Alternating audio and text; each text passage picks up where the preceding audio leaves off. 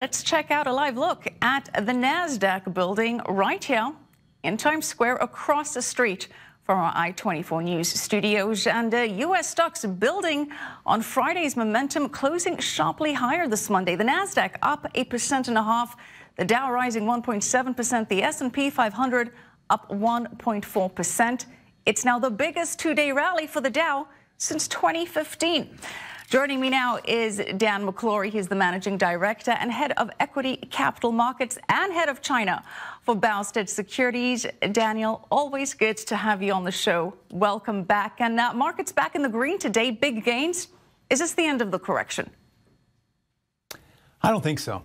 I think until we figure out the reason for the volatility, which everybody is blaming on a fear of inflation, but that's probably not the sole reason. I think until we figure out that reason, we're going to continue to see volatility.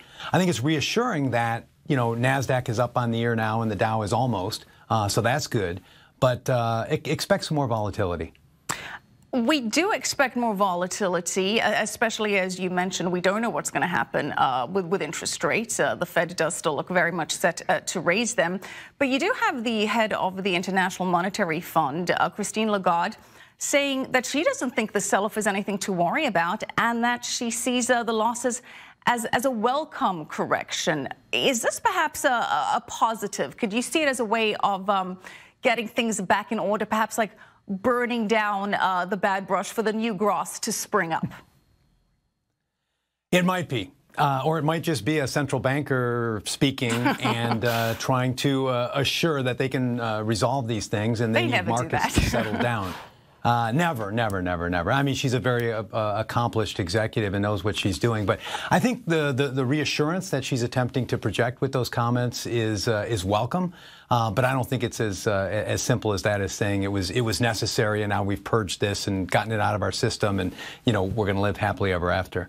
But what's the concern? Because we know that the economy is strong, unemployment is historically low, and it's because of the strong economy that there's an uptick of inflation and that it'll spur the Fed to raise interest rates. So a good economy is what led to the sell-off.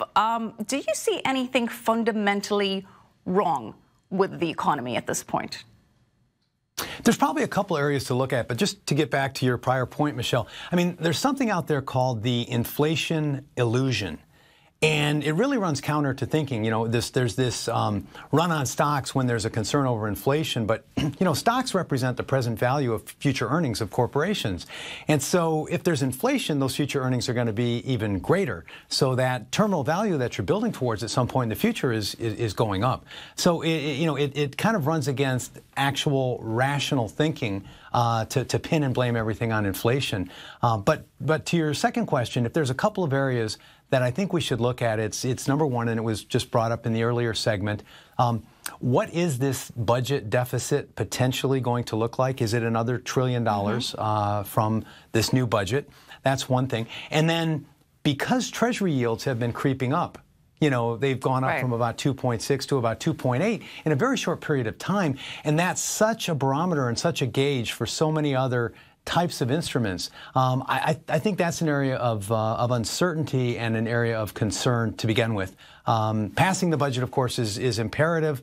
And then you've got healthcare looming out there that needs to be resolved, which is a major item in our U.S. GDP. Well, and to your point, used to be that equities were the only game in town, but with interest rates rising, that makes the bond market very attractive again.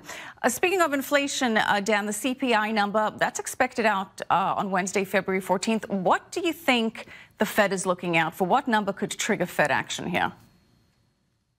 Well, we've gotten the most input from the Cleveland Fed, and they've talked about median CPI getting above 3.7, 3.8. And it's about 3.6 right now. So it's right there in the crosshairs. And again, median being a slightly different wage of assessing the index. It's not looking at absolute individual constituents, but it's kind of looking at the median increase there. So I think if median goes to 3.8, you're probably going to see an increase. Dan, the president laying out his infrastructure strategy today. The plan is really to turn $200 billion in federal money into about $1.5 trillion for fixing America's infrastructure by leveraging the local and state tax dollars and private investment. Or what do you make of this strategy? Well, I think it's phenomenal. I think it's got almost biblical origins, where you feed 2 loaves fed 2,000, and how you're going to take that initial piece, that $200 billion piece, and how it's going to just be the multiplication of the loaves. The way that happens is with new thinking. If we're in the old government nanny state, point of view, and the only way out is for the government to print money to make things happen, then yes, it's woefully inadequate. It is completely underfunded. But that's not what President Trump is talking about. He's talking about the public-private partnership, which isn't just words. It's actual pulling together of interests, and it's an alignment of different funding levels. I'll give you an example. About a decade ago out here in the Los Angeles area, we had a terrible earthquake.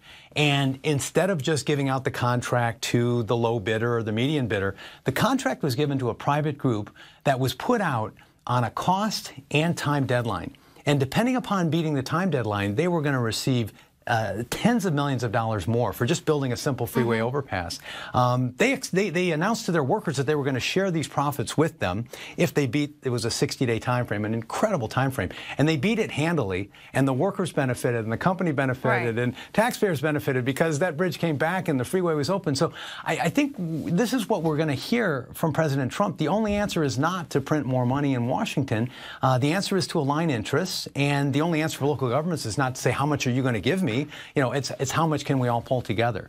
Right. I would expect some very good progress. Yeah, I would agree. Certainly bringing the private sector into play usually yields faster, more efficient results. Dan, we know you're a big China expert, and as you know, the world's biggest annual mass migration is currently underway in China. That's true. That brings us to today's notable number, and that is 3 billion. An estimated 3 billion trips will be made for the Lunar New Year, and that includes trips by train, bus, car, and airplane. Now, in China, the Lunar New Year is a time to return home and visit family. And for many, that means leaving Beijing and heading for the countryside. The train station in the capital has been packed all weekend with travelers. Lunar New Year celebrations get underway this Thursday. So, Dan, firstly, 2018 is the year of the dog. Fun fact that President Trump is born under the zodiac sign of Year of the Dog. Don't know if you knew that. Beyond this, obviously this is usually a huge economic boost, the Lunar New Year, but now it's being felt beyond China. Tell us about that. Well, it's traditionally, as you point out, been just a period of the most movement and migration. I mean, I think that number you gave, that's about 3 trips for every man, woman, and child in China on average. So literally everyone from the migrant workers who populate the cities go back to the countryside to visit friends. Factories shut down. GDP is affected. It's quite a phenomenon. One of the trends you're seeing this year is that some workers, in fact, are staying in the cities. They're not all massively heading back to the countryside. But I think that has also to do with President Xi and the government, and they've got some newfound priorities. They're talking about things like education. They're talking things about poverty, especially rural poverty. They're talking about things like pollution. So with China's ascendancy to being more of a global player, they are talking and in some cases acting in a much more globally responsible way. And I think those 3 areas are areas that any westernized country has been talking about for decades, and now China is paying a lot of attention to it. As they should be. Dan, happy Year of the Dog and happy Valentine's Day. Thanks for being on the show. Dan McClory from Bowstead Securities. Nice to have you as always. All right, come